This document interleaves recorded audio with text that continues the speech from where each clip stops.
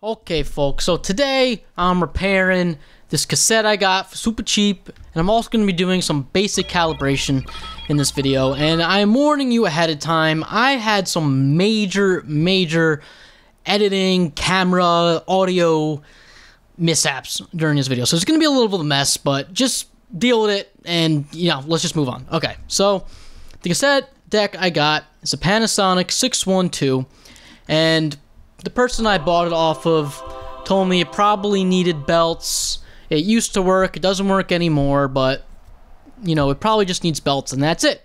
So I wound up getting it super cheap, and I bought a belt set ahead of time. When I finally got this cassette deck in the mail and opened it up in person, I was pleasantly surprised with the condition that the cassette deck was in. It seemed to be pretty good, and when I opened up inside, everything seemed to be pretty clean. When I went to test it out, I noticed immediately that it's not the belts that are an issue, but there is something else going on that is preventing the tape from playing. Upon further inspection, I realized that the pinch roller is not engaging with the capstan.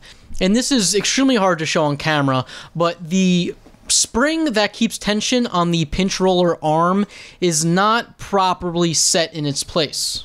And when I first saw this, I assumed that someone must have been servicing this cassette deck. They didn't know how to put it back together, and they kind of just threw everything together and hoping it worked. So anyway, the first step was to take the pinch roller assembly out so I could take a better look at the pinch roller arm as well as the spring.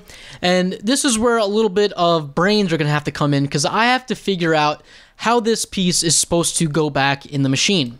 And when it comes to this type of stuff, it takes a lot of head scratching, a lot of trial and error, and sometimes you're lucky and you could get some sort of assembly manual that tells you how everything's supposed to go together. But in this case, I just kind of had to look at it and stare at it enough and realize what was supposed to happen.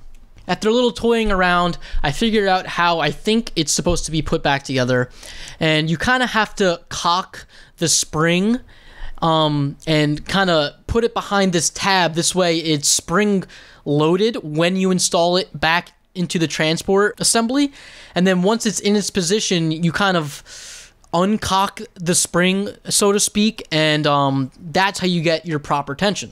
So once I did all that, I did a test and it worked. There's now tension on the pinch roller, and it seemed to solve that issue. So finally, I could get a tape playing, so I just grabbed a random cassette from my collection and I pressed play. And immediately I noticed that I'm only getting sound out of the left channel. So the next step is to figure out why there's no sound coming out of the right channel. And instead of me doing the smart thing and spraying contact cleaner on all the variable resistors and switches and stuff like that, I just start poking around with the chopstick, hoping to find an issue. And I wind up wasting an hour until I finally realized, I should probably spray some contact cleaner, clean the tape heads as well. So I wind up doing that, and lo and behold, that winds up fixing the issue immediately. And in most cassette decks, there's this sliding switch assembly that I believe switches the circuit from recording and playback. And I'll show this on the camera. And this is the third cassette deck that I have repaired that this sliding switch is the culprit of why I'm not getting sound. So I must emphasize, before you do anything on any piece of electrical equipment, spray some contact cleaner on the switches, on the potentiometers. That's the bare basics, because if I would have done that immediately, I would have saved myself an hour. Anyway, I got both channels working.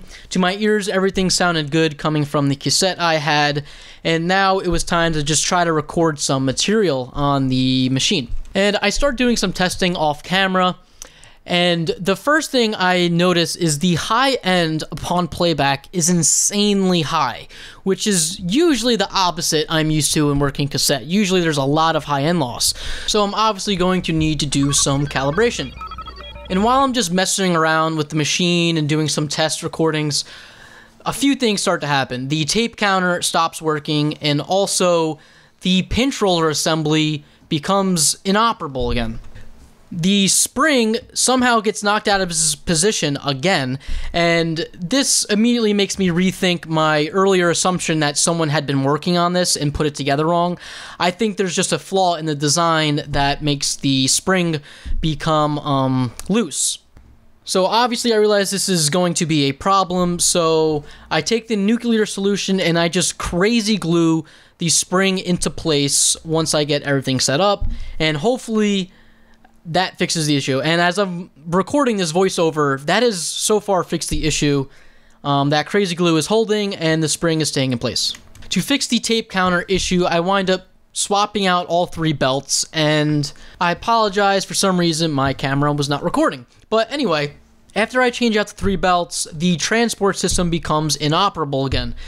And to make a long story short, the belt that goes around the main capstan motor was just too small and too tight, and it was just putting too much stress on the bearings. I attempted to stretch it out, but that was no use, so I just put the old one back on, and that one was honestly in pretty good condition anyway, so I put that back on and we were back to business. The reverse function of the transport was still a little sluggish, and I think the other belts are also a little too small for this machine. And once again, I tried stretching them out, but it didn't really alleviate the issue, and honestly, it works good enough right now. I'll address this issue later once I get the machine calibrated. If anyone knows a reliable way to stretch out cassette belts, let me know. Okay, so at this point, the cassette is in reliable transport conditions. Now I just have to calibrate the machine. And while I'm calibrating the machine, I'm kind of narrating the video, or at least I attempt to, and honestly, I'm all over the place, and I'm not making much sense, so I'm going to have to do some corrections. But more importantly, while I'm calibrating the machine, the VU meter that I am working off of and that I'm explaining and talking about, it's literally got the biggest glare in the world in it. Like, you can't believe how bad it ruins the video. And I don't know, I'm gonna have to figure out some way to demonstrate what was happening. Not only that, but my camera keeps going out of focus for no reason at all. I apologize. This video should be better put together, but it is what it is.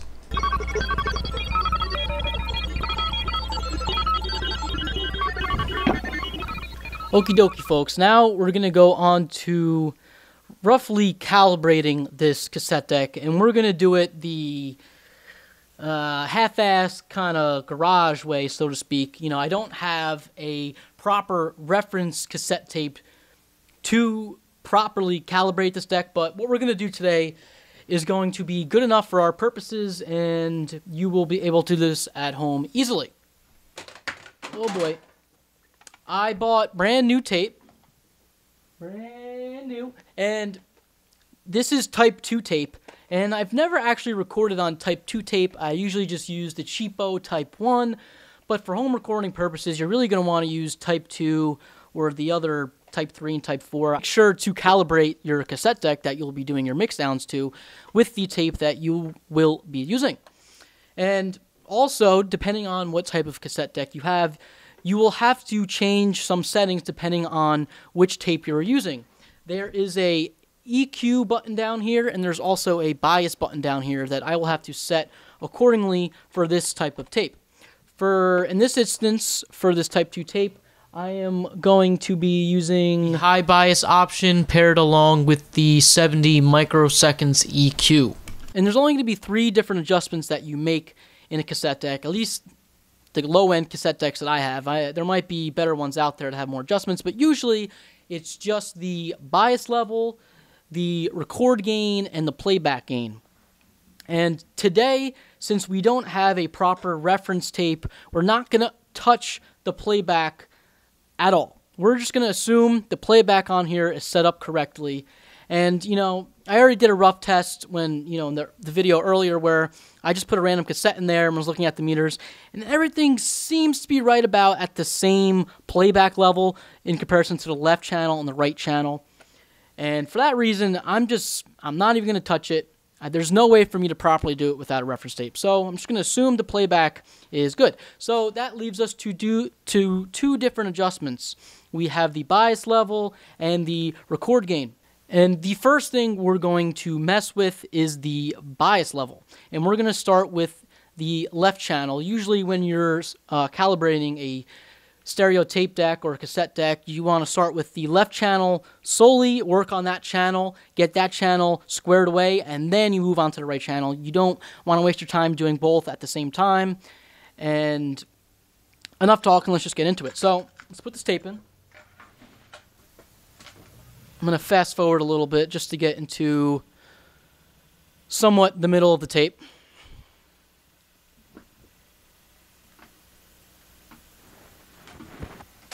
Alright, that's good enough. I'm going to zero out the tape meter, or the tape counter.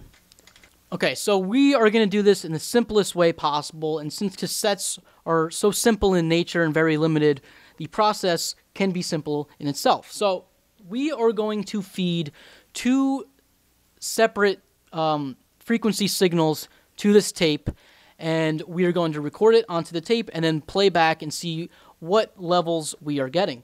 The first frequency, you want to be towards the lower end of your sound spectrum that you're going to be recording onto tape. So on my mixing desk, we're going to be using the 100 hertz frequency oscillator. And then you want to do the same thing for the upper end of your cassette. And on this control deck, I have a 10K setting for my frequency oscillator. So we're going to be using a 10K signal. And really the goal here is to get the lower end and the higher end of the frequency spectrum to be relatively even on record and then playback. You don't want to record your sample material and the high end is boosted and the low end is lowered.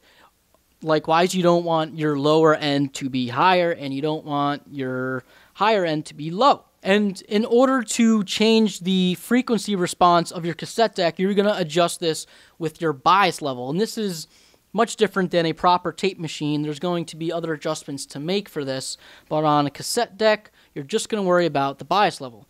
So let's first start off by recording the 100 hertz frequency onto this cassette deck, onto the left channel. And we are going to set the levels at -10 dB on the VU meters.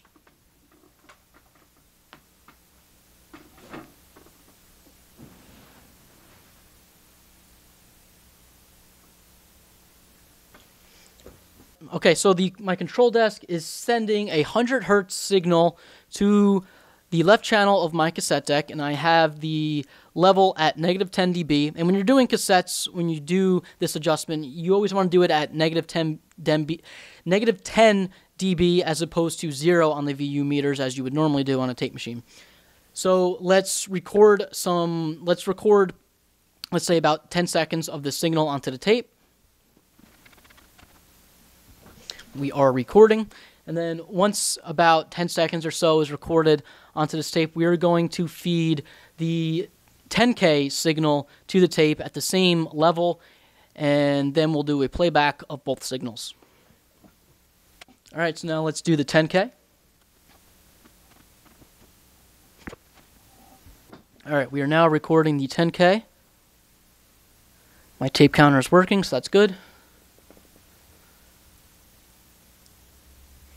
And as I said, the goal here is upon playback, we want the output level of both frequencies to be the same level. And it's important to note that we don't necessarily want these signals yet to be both at -10 dB on playback. Let's just say the 100K signal is playing at -20. We would also hope that the 10K is playing at -20 dB on the VU meters as well. We just want them to be even, and then once we get them even, we will adjust the record level from there and get it so the level upon recording and playback is the same. All right, so let's see what we get.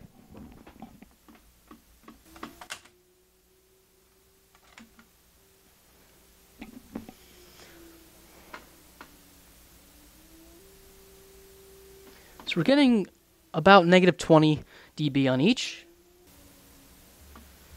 Okay, and then for 10K, we're looking at about 8 dB audio level upon playback. Keep in mind, I am reading this upside down. Okay, so our higher frequencies are being recorded at a higher level than our lower frequencies. In order to combat this, we are going to raise the bias level very slightly and hope that it takes care of the issue. So I'm going to make a very small adjustment on the bias, and we're going to do the same test again and see what we get.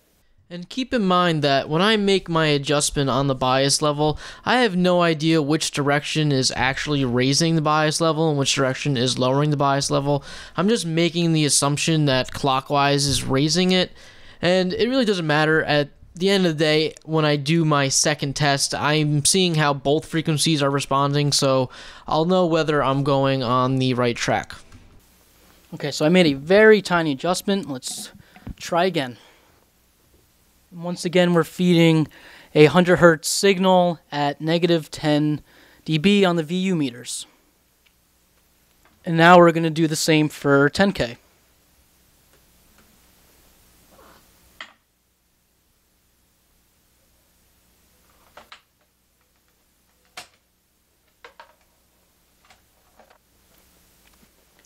And on cassette decks that only have two heads, an erase head and a record/play head, this is a pain in the ass because you have to keep recording, rewinding, adjustment. Whereas on a 3-head machine, like on a proper tape machine, you can make adjustments while you're recording the signals if you're monitoring from the playback head. And, you know, as I said, it's a pain in the ass having to rewind and make adjustments and go back, make another adjustment. Okay, let's see what effect our adjustment had on recording playback response. Okay, so now it's at about negative 15 dB, so it went up a little, about 5 dB.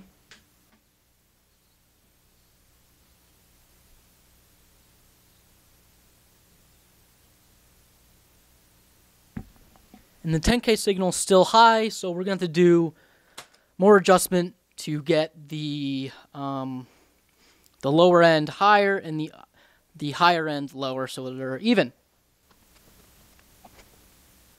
This time I made a much bigger adjustment to see if I'm actually having effect on the recording levels.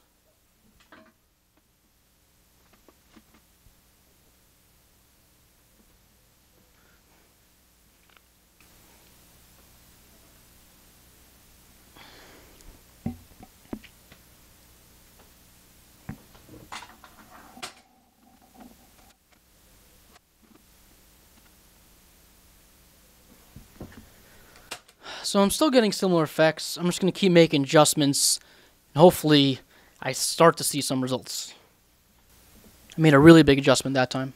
There's something I'm just realizing when I'm editing this video that I did not realize when I was recording it. The adjustment I am making to the bias is not actually changing the bias level of the recorded signal. The knob on the front of the cassette deck actually sets this bias signal to a preset value, whereas the adjustment I am actually making is changing the inductance of the record circuit. The technicalities of this adjustment isn't actually all that important. The important thing to note is that I'm using this as a high frequency adjustment for my playback response.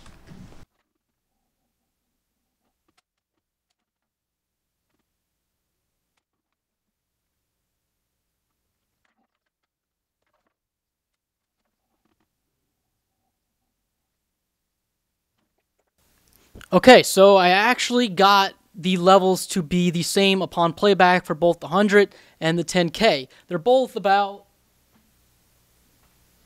negative 15 upon playback, and you know, I'm sending a negative 10 signal, so that means I'm going to have to raise the record level by 5 dB now. I'm going to adjust the record gain, and once again, just do an iterative process until I can get the record gain to match from the input level to the output level. And I'm pretty sure you're supposed to do this adjustment at 0 VU this time and not at the negative 10 mark on the VU meter. So I'm going to raise the level here. And this time we will be recording a 1 kilohertz reference tone. And that is because we are no longer interested in the outer extremes of our recording frequency response. We're more looking at the middle of the frequencies, and we're going to get the gain calibration values from there.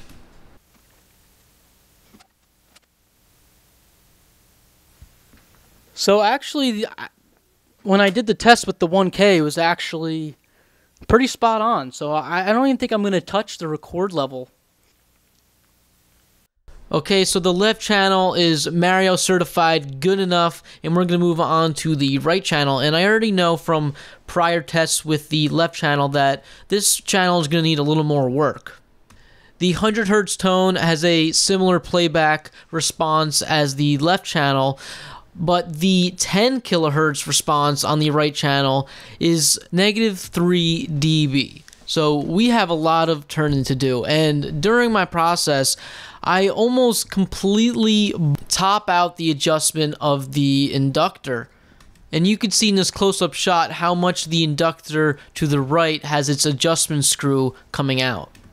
So after a few iterations of the calibration process, I got the right channel to be, once again, Mario certified good enough. I did some test recordings with some of my own material and compared the pre-cassette version to the post-cassette version, and honestly, I am pretty impressed with this machine. I was expecting way worse, and for my purposes, it's going to do me just fine. And I know the calibration process that I did today on this cassette deck is really rudimentary, but the point is I got something usable with just doing some really basic calibration steps. You don't need any fancy equipment to do this type of stuff. All you really need is a tone generator of some sorts, and you could use a cell phone for that purpose. Okay, I'm going to end this video with doing an A-B comparison of a Mixdown pre and post going to the cassette deck. Thank you all for watching. Hope you enjoyed.